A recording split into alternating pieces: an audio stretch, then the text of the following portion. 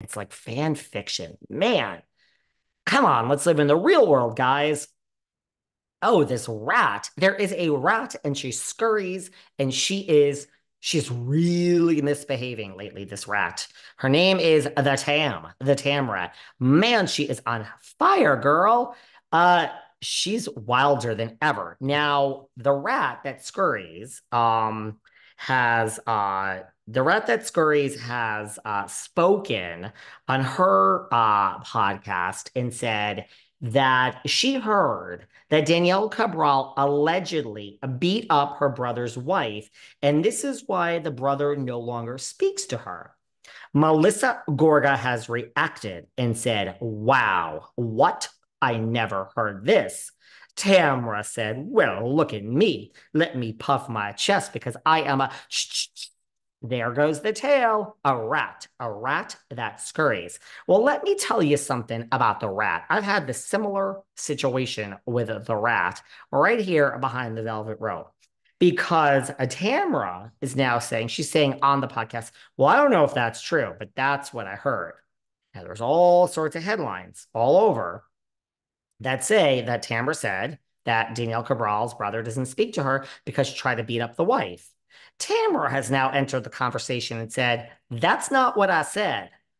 I have PTSD because this is exactly what she did to me when she was on Behind the Velvet Rope.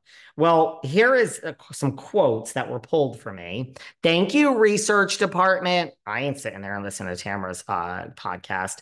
But the headlines are Tamra Judge claims Danielle Cabral and her brother are estranged because she beat up his wife. Tamra Judge says, that's not what I said. Let me tell you something. These are the quotes that says, let me just as Tamara interjected and said, I had somebody reach out to me and say, I know why Danielle doesn't talk to her brother, said Tamara, and I didn't respond to this person at all. And she went on to tell me that Danielle beat up her brother's wife allegedly. Yeah, we heard that, said Teddy. So Tamra then clarified she doesn't know if the allegation is true. But now she said, let me repeat. I had somebody reach out to me and say, I know why Danielle doesn't talk to her brother. And I didn't respond to this person. She went on to tell me Danielle beat up her brother's wife. So the headline Tamra Judge claims, and now Tamra saying that's not what I said. Tamra is now dealing with a technicality where she's going to say, I didn't say that, but I said that I heard it. I don't really see what the difference is. It's not that strange, a strong headline. Just for 1 second, we covered this in our live show. When Tamra Judge was on the Behind the Velvet Rope podcast, she said, when I asked her about Heather Dubrow, what do you think of Heather Dubrow? Period. That was the sentence. There was no leading question. There was no. Now, if you ask me, David Yontef, what I think about Heather Dubrow, I would say I think she's fucking rich as fuck. And I think I don't care how you feel, and I'm not getting political. I feel she's a great fucking mother from where I'm sitting and watching on the damn TV because I don't have kids. I don't want kids. I never want kids. But I can tell you, I said from day one, if Jen Shaw were my good friend and she did all that, I would be standing by Jen Shaw. I'd be visiting her in jail and saying, I am here for you. And I would stand by her because I stand by my family and my friends. So I don't care what your beliefs are. The fact that Heather stands by all her children and is very supportive of all her children, that to me is the job of a parent. Okay. I'm not getting political. I really don't give a shit. But I would say Heather's filthy fucking rich and she's a great parent. If you ask me what I think of Heather Dubrow, I asked Tamra and she said the biggest mistake Bravo ever made was letting her go. Then there were worldwide headlines behind the Velvet Rope podcast in the lights. And it said Tamra Judge confirms Heather Dubrow was fired from the Real Housewives of Orange County. Oh, I have all the texts from the rat. I have all the emails from the rat. And she wanted to know where she said that in the transcript. Now, I don't owe you anything because you're not my mother and I'm not fucking you. But we went over it. I showed it to the rats. And she's like, well, that's not what I said. And she was arguing that basically, when she said the biggest mistake Bravo ever made in letting Heather Dubrow go, she didn't mean that they fired her. She meant that they were trying to negotiate and work it out. And the biggest mistake they made was saying, Heather, we can't meet your number. Oh, this Tamra, she's good. So just like on my podcast, when she found a loophole to what she said, when you say the biggest mistake Bravo ever made was letting Heather Dubrow go, and all the headlines, which I'm not responsible for, say Tamra says that Heather was fired, it's not that much of a stretch. It's basically exactly what you said, Tamra. I'm a lawyer, so I get your nuance that that's not what you said, that you said the biggest mistake was Bravo letting her go. But for 99% of the people in the world to read it like Bravo let her go, like we let you go, we fired you, it's not such a stretch.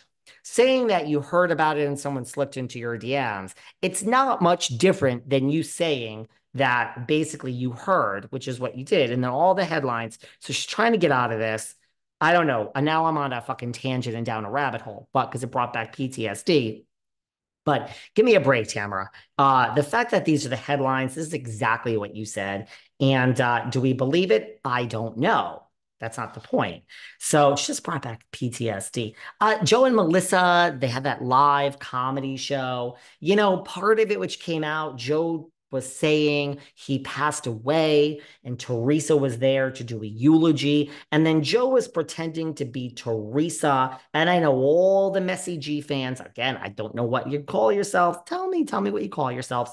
But Josefina Gorgasita then got on like a chair and I guess pretended to be taller. And when he was doing the eulogy delivered by his sister Teresa, he said, that bitch killed my brother. So I guess Teresa's saying that bitch meaning Melissa. And I should have known when she brought sprinkle cookies instead of pinoli cookies. Now, I mean, I don't care if you're on the side of Gorga. I don't care if you're on the side of Teresa. This shit just ain't funny. Anyone go to this comedy show? Like, is this, I mean, am I in the Twilight Zone? Is this funny? Look, I am a stand-up comedian. I give a lot of credit to anyone that gets up there. I don't think it's easy. Somehow you guys listen to me here. Thank you. I'm humbled. I don't know why you're still listening. I mean, I do. It's good, but like, man, aren't you sick of me? But anyway, this doesn't sound like it's funny to me. Is that funny? I don't know.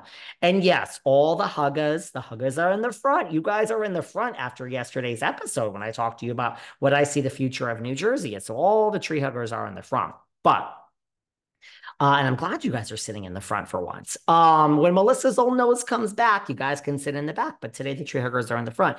I know what you're going to say. You're going to say Joe and Melissa have no stand up unless it's about Teresa. They're obsessed. Okay. Then they start talking about Louie's pajamas and that whole thing. And then Catania and Benigno and Fuda, they all come out where and they say, Joe, we didn't want to see you alone. So we all have Nano's pajamas on.